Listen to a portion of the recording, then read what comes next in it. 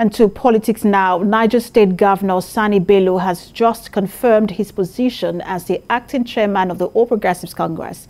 The governor also confirmed there would be a convention for the scheduled date of March the 26th.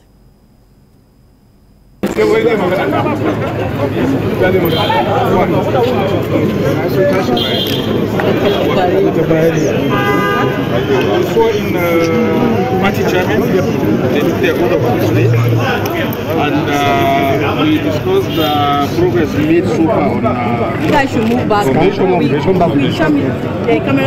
What needs to be done next so that we achieve March 26th date for convention. That's all. Sir, in what capacity did you make this move, sir? Acting chairman. I've been active for a while now since the chairman traveled. Okay, sir, can you confirm to us the news that you have been appointed as an acting chairman, taking over from Abubakar? You said news.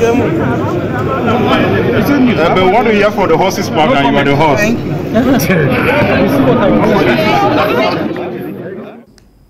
Earlier today, Governor Abubakar Sanni-Bello arrived at the national headquarters of the APC to take over as the chairman of the party's Caretaker Extraordinary Convention Planning Committee.